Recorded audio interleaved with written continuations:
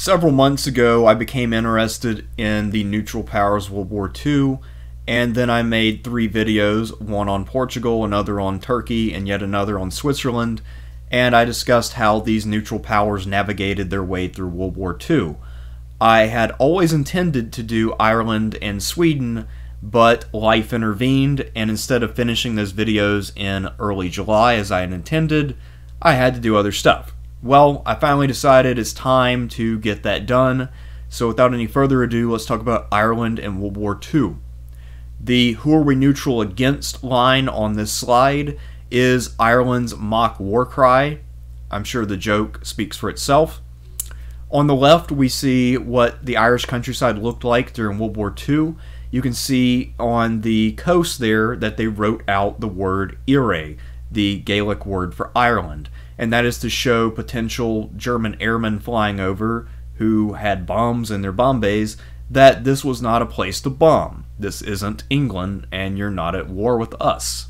However, as you see on the right, that wasn't always successful, and Ireland did receive a few bombs, but for the most part, they were mostly unscathed.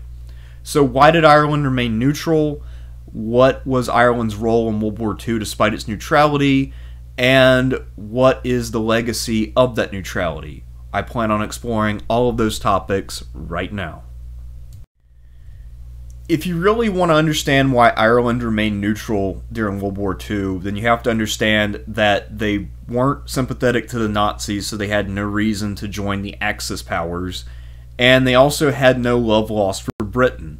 Ireland and Britain had been at odds for many centuries, from the 12th century Norman invasion to the invasion of Oliver Cromwell to a million conflicts in between. Ireland had plenty of grievances against Britain. The Easter Rising in 1916 began the process for Irish independence. The British formally recognized Irish independence of the Irish Free State in 1922. However, this independence did not include the northern areas of Ireland, which had been heavily settled by Protestants.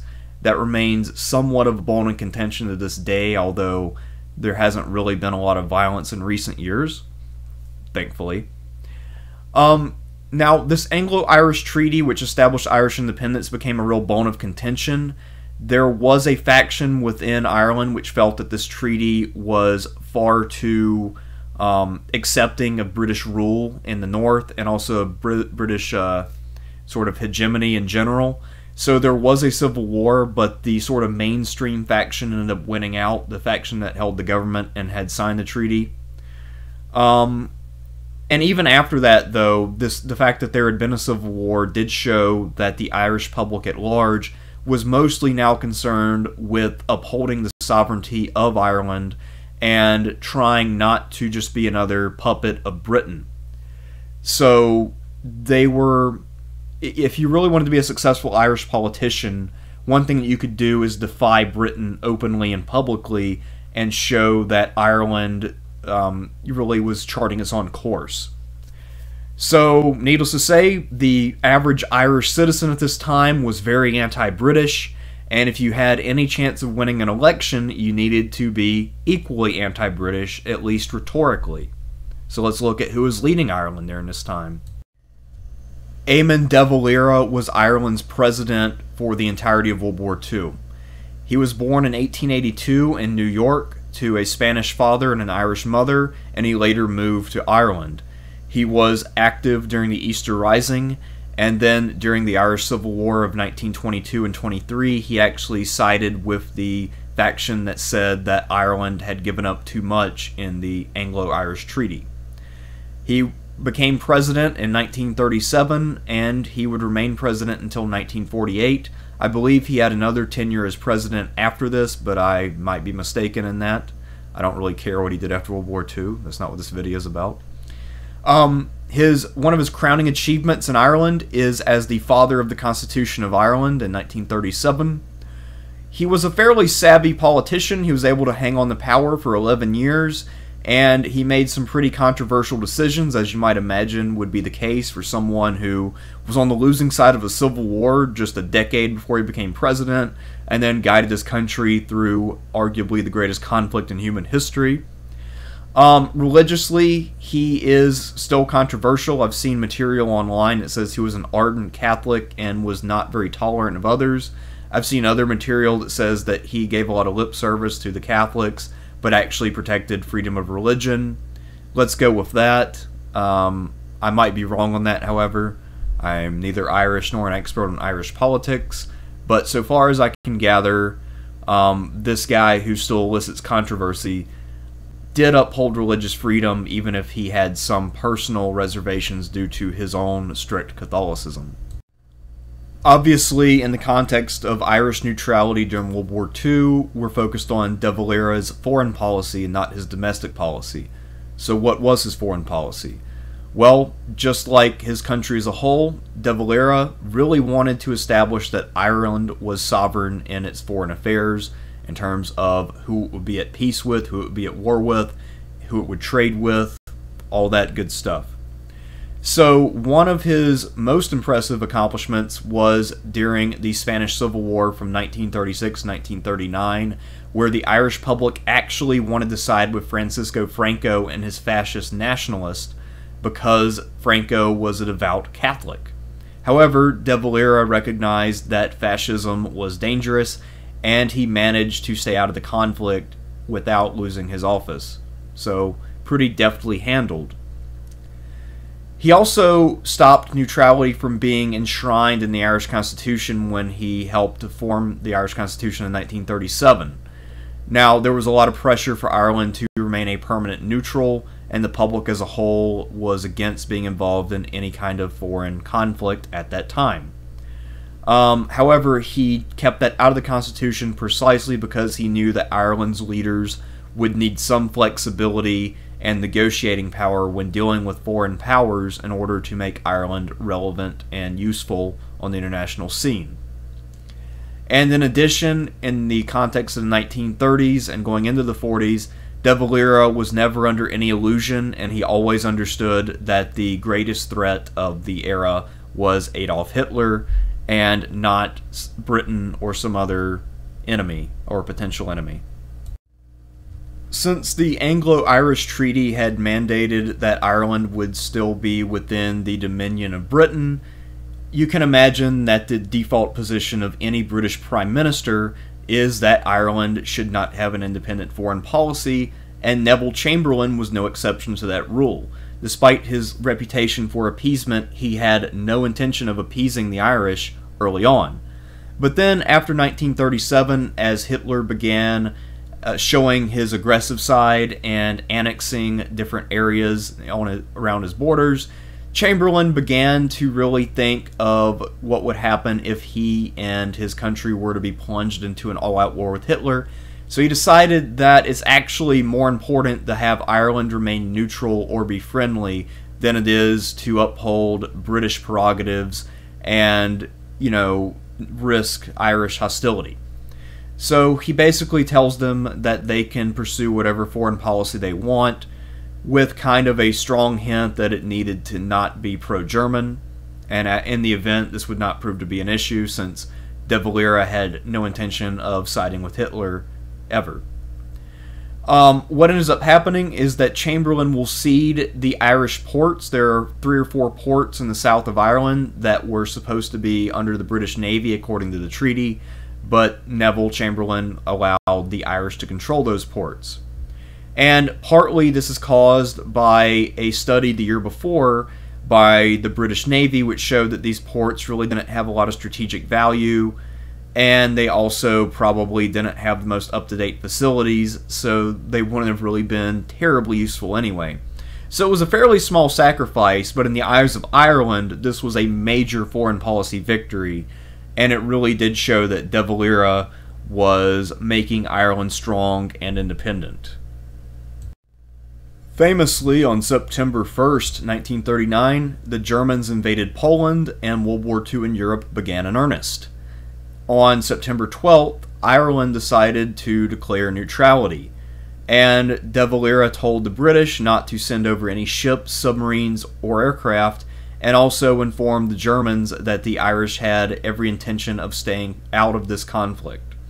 Now, Winston Churchill was absolutely infuriated. He was now Prime Minister, and he never forgave the Irish. Even years after the war was over, he would continue to accuse the Irish of cowardice for remaining neutral during the war. However, that does raise the question, was Ireland actually completely neutral, or did they favor one side over the other? The reality of politics is that to get anything accomplished, you have to remain in power, and sometimes that means using rhetoric that you personally don't really agree with. In the case of De Valera, he very clearly had two distinct policies. One for public consumption, and then his actual policy. Now, in public, because he was elected on the platform of being anti-British by a public which was entirely anti-British, he said that he would resist the British if they ever invaded, and he warned them repeatedly not to invade or impinge upon Irish independence. However, in private, De Valera and the various Irish officials would meet with the British and discuss a mutual defense of Ireland in the event of an invasion by Germany. G2, which is the Irish military intelligence, and MI5 corresponded pretty closely and shared quite a bit of information. G2 did provide a few snippets of information that they would gather from, the German embassy in Dublin, no doubt. At the same time, Ireland kept the IRA in check, and they also would make sure that when Allied airmen would crash over Ireland or in Irish waters, that these airmen would be returned to either Britain or the United States on the dubious claim that they were clearly only flying a training mission and not a combat mission. So that was, a way around that. That's something that Switzerland didn't do, for instance. We saw in our video on Switzerland that the Swiss detained Allied airmen. Obviously, it was a lot harder for the Swiss to return airmen than it would be for Ireland. And despite the fact that the Irish Free State had some real resentment and hostility towards Northern Ireland, they did send firefighters to Belfast when the Germans launched a bombing raid on that city. So they did do some things to help the Allies, and they weren't super subtle about it compared with some of the neutrality that we've seen out of Switzerland and Turkey. There is something called Plan W. This was part of this cooperation between British and Irish officials. And basically what this was is that in the event that Ireland were to be invaded, the British forces stationed in Northern Ireland would hurry south and then combine with the Irish to try to form a defensive line and ultimately set the stage for driving the Germans back into the sea. And despite the fact that Churchill was always an opponent of the Irish and really chastised them for their conduct during the war, there was an official report called the Cranbourne Report where the British listed 14 different ways that the Irish had helped Britain in winning the war, and had really pointed out that Ireland did about all that it could without actually joining the war effort. At the outset of this video, I mentioned that Ireland tried its best to avoid German bombings, and for the most part they were successful, but there was one major exception. Now, probably on their way to hit Belfast, some German bombers flew over Dublin and ended up dropping some bombs. And this occurred on May 31st, 1941. These bombings resulted in the death of 27 people, 45 more were injured, and then about 325 homes were either destroyed or heavily damaged. Now, obviously, the Irish were not happy about this, and De Valera launched a formal protest with the German embassy, but Hitler didn't respond. And if you're surprised by the fact that Hitler didn't respond, keep in mind that Hitler and the people around him were bad enough at diplomacy that Brazil entered the war and sent thousands of men to fight in Italy. That's diplomatic incompetence of the highest order. I have no idea how he angered Brazil that much, and I'd really actually like to know. I might do a future video on that. But yeah, German diplomacy in World War II was about as bad as it could possibly be. One recurring theme that we're going to see over and over is that Winston Churchill hated the Irish and suspected them of colluding with the Germans. One of his specific assumptions was that Ireland was harboring U-boats. And the reason he suspected that is because De Valera refused to hand back over the treaty ports that Neville Chamberlain had granted to Ireland. So that was really all Churchill had to go on. And obviously that's some pretty thin evidence. Now, to be fair to Churchill, he was under a lot of pressure, and the war in the Atlantic was pretty fierce. British shipping was getting hammered by U-boats. However, resorting to one of his personal prejudices as an explanation for a problem that clearly had other causes is pretty stupid. Now, in February 1944, apparently because he didn't have bigger problems, Churchill actually called for the isolation of Ireland, meaning that he wanted to impose a sort of economic blockade and not trade with the Irish. Now, he did this, and it had a little bit of an impact, but it really wasn't all that bad, all things considered. And it looks like De Valera did what he could to keep this sort of under wraps. Also, keep in mind, as we'll see later, that there were Irishmen serving on their own accord in the British and Allied forces.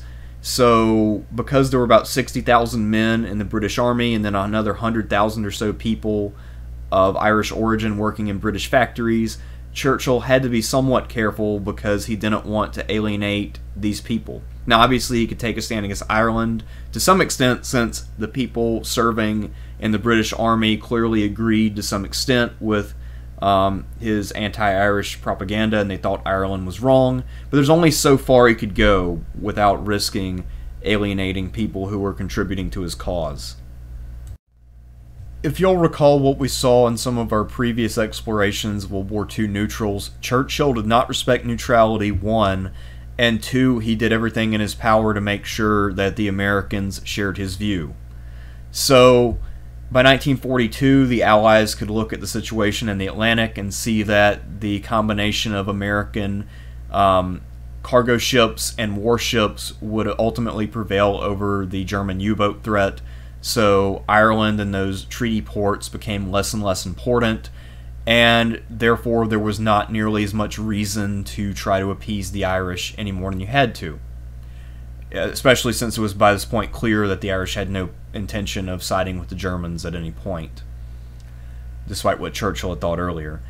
Now, in general, the U.S. was more favorable to Ireland in their contributions than the British were. Obviously, the British had a history with the Irish, whereas the U.S. actually had a large Irish population, so there's quite a difference in perspective there. There actually was one incident where Foreign Minister Aiken visited Washington and actually got into a shouting match with FDR because Ireland was not sufficiently supporting Britain and the views of FDR. But of course, Aiken most likely gave him a lecture on the need for Irish sovereignty and the history of British oppression, but FDR was more focused on winning the war.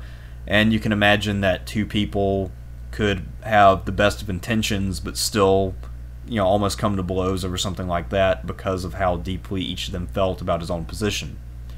There was also the American ambassador to Ireland, Ambassador Grey, who shared Churchill's view and did things to try to undermine Irish neutrality. Now, Aiken, the foreign minister of Ireland, was a bit of a firebrand, and he went around the U.S. visiting Irish communities and talking about how the British had treated Ireland like garbage for years, and basically explained why Ireland chose to stay out of the war.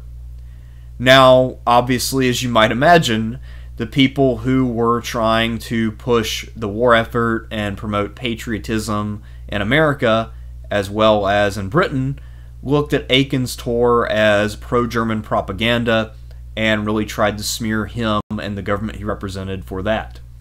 Now, Churchill eventually kind of won over FDR, and they agreed to not trade wheat, fuel, and fertilizer for Ireland's products of beef and beer, despite the fact that Allied service member enjoyed those things. Part of the reason FDR eventually signed on was not so much hatred of Ireland as that, these products were valuable and he could get more for them elsewhere. Now, Churchill never publicly came out and said that he had figured out a way to screw over Ireland, So De Valera never said that Churchill was in any way responsible. And, he just said, well, it's like this in war. Sometimes there's shortages. We'll be okay. So there was tension, but it was never of the we're about to go to war variety. It was more of the we have an opposing view of the world, and there's only so far we're willing to go in terms of working together kind of tension. The tension between Ireland and the Allies reached its peak in February of 1944 when the Allies issued an ultimatum to expel Axis representatives from Ireland. Now, this was a weird ultimatum to issue since the Allies had no intention of fighting Ireland, and normally if you issue an ultimatum, there has to be some sort of penalty attached, but it was kind of an empty ultimatum. And because Churchill was dependent on a lot of Irish servicemen, as I noted earlier, De Valera decided that he was going to hoist Churchill by his petards and really hammer him. Now, obviously, I say Churchill because it's pretty easy to figure out who was the driving force of this ultimatum. So what De Valera did is he refused point blank, and then he mobilized his army. We'll talk about what the Irish mobilization was like during the war, but they already had half their army facing the British anyway. So basically, De Valera said that Britain would resist any attempt by the Allies to take over the country. And this was massively embarrassing to both the US and the UK, so they issued an apology because they had no intention of fighting Ireland, and despite some reservations about Irish neutrality, they wanted to keep Ireland more or less on their good side.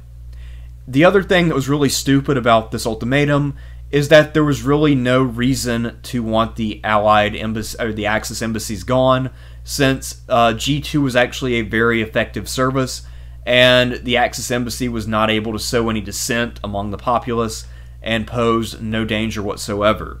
So this altogether was yet another example of Winston Churchill acting on prejudice and not being nearly as capable as a leader as he is often made out to be in many of his biographies. Behind closed doors, Eamon de Valera did all that he could to help the Allied cause without actually going to war.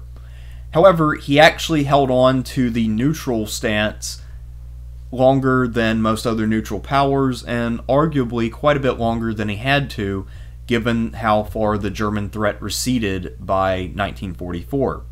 So one of the ways that he tried to appear neutral was, even as late as 1945, when both FDR and Hitler died, he visited the US Embassy and the German Embassy respectively to express his condolences for the deaths of these two leaders.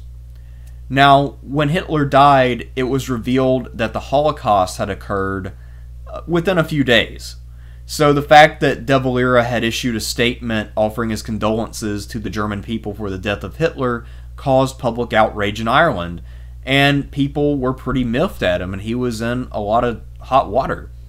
And then, a few days later, Winston Churchill once again bailed out De Valera. So he came in and he gave a victory speech, and one of the little things that he threw into the victory speech is basically that Ireland contributed nothing and they were cowards, or at least that's how the Irish public read that.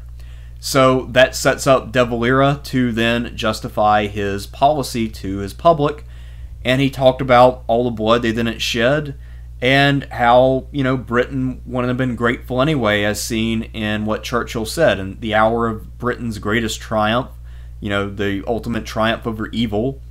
He couldn't help himself but to then slam Ireland for basically no reason. So because of Churchill's ineptitude yet again on the Irish issue, De Valera was able to save himself after committing the ultimate faux pas. And of course he retained his popularity, and the Irish public, probably till this day, still regards what De Valera did as the right course for Ireland. So let's look at life in wartime Ireland. One major shortage that they did have was a shortage of coal, which you needed to stay warm during the winter. And one way that the Irish made good on that shortage was to fetch peat from the bogs near Dublin. However, peat is harder to dry. It's basically just coal which hasn't fully developed. and this was not all that effective as a heating tool, and I have to imagine that quite a few Irish had to go cold during the winters of the war years. Now overall though, there weren't very many shortages, and the average Irishman during this time would have had a better quality of life than citizens in Britain, including the British who lived in Northern Ireland. One thing that we see as common even in neutral powers is that there was strict censorship. One aspect of the censorship was that you could not make jokes about the weather, because the thought was that if you joke about the weather, then that would tell the Germans, or in the public eyes the British, about what the weather was like, and that could enable an invasion if you said like the weather's clear today. You also were not allowed to post obituaries about Irish soldiers who died in British service, because that would show partiality to Britain, and if your official policy is that you're neutral, then that would seem out of touch with your neutrality. De Valera had an Emergency Powers Act, which basically gave him a lot more authority than any president before him, and the ones after him as well. Wages were frozen, so we were looking at a bit of a command economy during the war years. And because pigeons were often used to transmit messages by spies, the ownership of pigeons was tightly restricted. So, that seems like something you probably wouldn't think about, but that was one of the major steps the government took to try to limit espionage.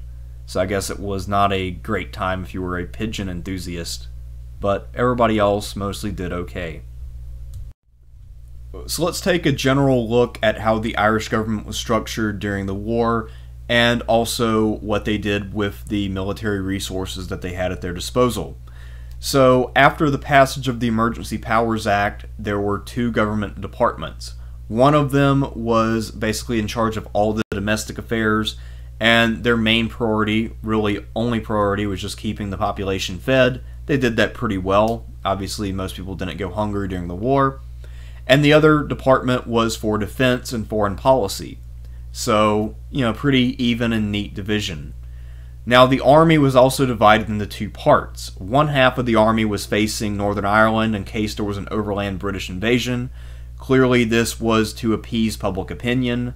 No serious Irish leaders thought that this was going to happen. And the other half of the army was in the south in case the Germans decided to launch an invasion. This was more likely. However, there is little to no evidence that the Germans ever even contemplated a seaborne invasion of Ireland. They had bigger fish to fry, and if they had invaded one of the British Isles, it would have clearly been Britain and not Ireland. You may have been able to tell from my tone earlier that I think that the insistence of Winston Churchill and other Allied leaders that Ireland cast aside its neutrality and join the war was stupid. And the reason why I think it was stupid is because even if Ireland had joined the war, it's almost impossible to imagine a scenario where the participation of the Irish military would have actually made any kind of meaningful difference on the course of the war. Look at how Ireland was in the 1940s. It has a small population. There's only 3 million people. There are only so many people you can contribute to a war where armies number in the millions. Of that 3 million, how many were able-bodied men of military age? Not all that many. And we know 60,000 of them did serve despite the fact that Ireland stayed out of the war. Would an extra, 100,000 men have really decided the outcome of the war? If you look at the scale of the battles on the Eastern Front, I have to laugh at the assertion that that extra influx of manpower would have made a major difference. Ireland had very limited industry. They really didn't have the ability to manufacture war materials. They also have no natural resources like wolfram that Portugal could produce. Ireland is a new nation. They don't really have a military tradition in the same way that England had one, or that America had one, or that even Canada had one. And because the only military experience the Irish had was in fighting the Easter Rising and then fighting the Irish Civil War, they had no commanders who were experienced in commanding large-scale warfare. So none of their commanders had ever really held a command which made them think on a strategic level or operate with complex logistics or operate abroad. So any contribution the Irish would have made to a war would have had to have been by providing men to the meat grinder under the command of foreign generals. They really had no officer corps. There was really no way they were going to be able to, manufacture one that was effective out of thin air. So there's not really much Ireland was going to contribute, and anyone who thinks that, Ireland staying neutral was actually some great disservice to the Allies really just isn't being very smart about this at all. In all of my other videos on the military capabilities of neutral powers, I was able to divide their air and naval capabilities into two different slides. Here, I see no point in doing that. So at the outbreak of the war, Ireland had literally no navy. There was not a single ship that was registered as a naval vessel of the Free State of Ireland. Later in the war, the U.S. and Britain supplied 6 torpedo boats, a few fighters, and a few anti-aircraft guns. So effectively, Ireland still had no navy. And then until 1943, the most advanced fighter in Irish service was the Gloucester Gladiator, a biplane. Admittedly an advanced biplane from the 1930s, but still a plane that was far too slow to have any real chance against a Messerschmitt 109 or a Focke-Wulf 190. And they only had 3 of them. So, yeah, that was not going to work very well. So now let's take a look at the Irish Army during World War II. So, prior to the emergency, which is what the Irish called the war, there were only 6,000 poorly armed men in the army. So only 6,000 men who were considered professional soldiers. During September of 1939, as it became clear that, Ireland might be in trouble at some point, 20,000 men were mobilized. However, they couldn't be armed because Ireland simply didn't have the weaponry on hand and also lacked the industrial capacity to produce it. Now, Britain during this period, was struggling to arm its own troops, so they weren't going to provide any arms. So ultimately, the U.S. was the arms supplier for the Irish, and they shipped over 20,000 rifles for this new army. By April and May of 1941, when Britain was still fighting for its life against the Germans, and the U.S. hadn't entered the war yet, this is sort of one of the low ebbs of the Allied war effort. There was a standing army that peaked in Ireland at 41,000 men. After that, they began to move away from focusing on a standing permanent professional army and focused on the local defense force, which is more or less their National Guard or militia. And that peaked in June 1943 at 106,000 men. One of the things that the Irish did during this period to keep their country safe is they would have militiamen patrolling the highways and checking papers to make sure that people who were who they said they were obeying curfews and whatnot. And because these militias early on were not properly provided with arms, they were actually just carrying around shotguns and whatever other weapons they could scrounge together.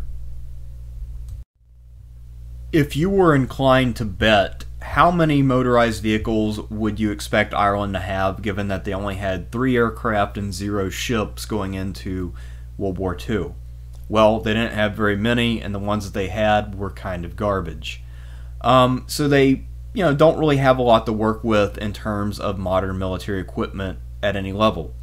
They do have some 20-year-old armored cars of World War I extraction, but, those aren't really going to be much use in World War II. Motorized technology had advanced quite a bit by the Second World War. Now, the Irish did need to patrol faster than foot speed, so they actually put out men on motorcycles and bikes, and those men earned the nickname of the Piddling Panzers, which something I'm kind of fond of. I like that label quite a bit. I find that amusing. They also did make some new armored cars on their own initiative, and what they did was they actually found some armor plating left over by the British Navy in those treaty ports, and they took the plating that was supposed to be put onto, destroyers and battleships and whatnot, and then used that on the chassis that they were able to find at a Ford plant. And then they made their own armored car, pictured on the right. And if I'm not mistaken, that armored car actually remained in Irish service until the 1960s. So it was a design that they were fairly fond of. The biggest gray area of Irish neutrality is how the government acted towards the people who decided to go serve in the British Army. So officially, Ireland basically just ignored the fact that this was going on. Irish officials didn't do anything to really discourage civilians from going to Britain to serve, and if someone wanted to desert the Irish Army to go join the British Army, they just kind of acted like it never happened. It looks like up to 200,000 people left Ireland to serve in some capacity or other during the course of the war, and that's a pretty high percentage if you think about the fact that Ireland only had 3 million people. And as I mentioned earlier, had Ireland actually entered the war, they might not have been able to field that many more men than that anyway. And, it's unlikely that they would have been able to form very big all-Irish units anyway. So it wouldn't have made much difference. Now, of the men who did go ultimately to serve in the British forces, 4,000 to 7,000 of them were deserters from the Irish military. And Ireland lost 10,000 people in British service.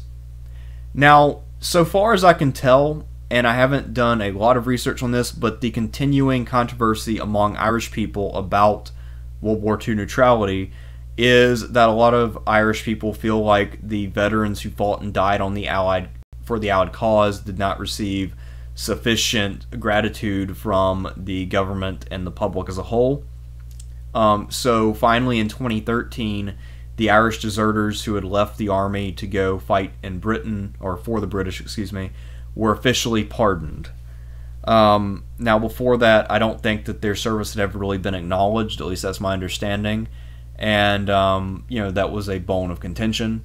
But again, correct me if I'm wrong on that, I'm not super up to date on my Irish politics.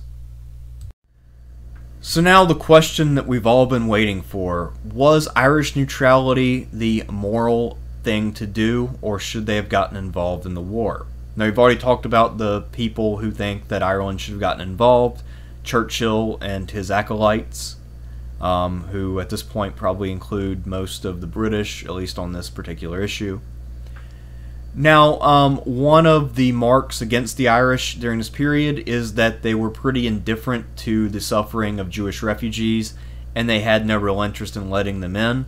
That seems to stem from a fear of job loss.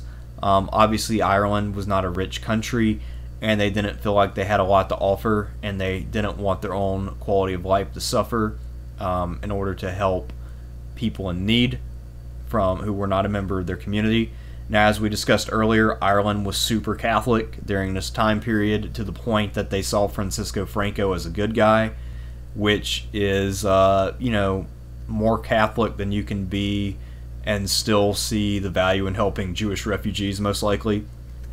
So Ireland was actually punished for their neutrality, so the major powers of the world actually did judge Ireland as immoral for staying neutral by excluding them for 10 years from the UN, but then in 1955 they were finally admitted. However, I would argue that De Valera made both the smart and the moral decision. Now, he was leading a democracy, and the people of Ireland, by and large, with the exception of the people who volunteered for the war, had no interest in fighting on behalf of an oppressor who had been screwing them over for centuries. If De Valera had gotten Ireland engaged in a war, that would have been anti-democratic, and it also would have really screwed them over. They were militarily unprepared to fight this war. Not only that, but almost certainly De Valera would have been removed from office and replaced with somebody else who might have made a peace agreement And if Ireland had entered the war and then dropped out of it, then that would have done a lot of harm to both the prestige of Ireland and the prestige of the Allied cause. Now, of course, we're talking hypotheticals, but I'm just going through some things that could have happened. And furthermore, Ireland was never directly attacked or even really threatened by the Axis powers, so it didn't really have an obligation to enter the war.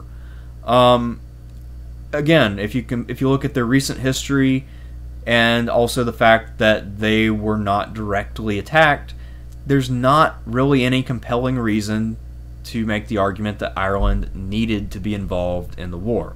I'm sure plenty of you will disagree with my assessment, and that's okay. That's what the comment section is for.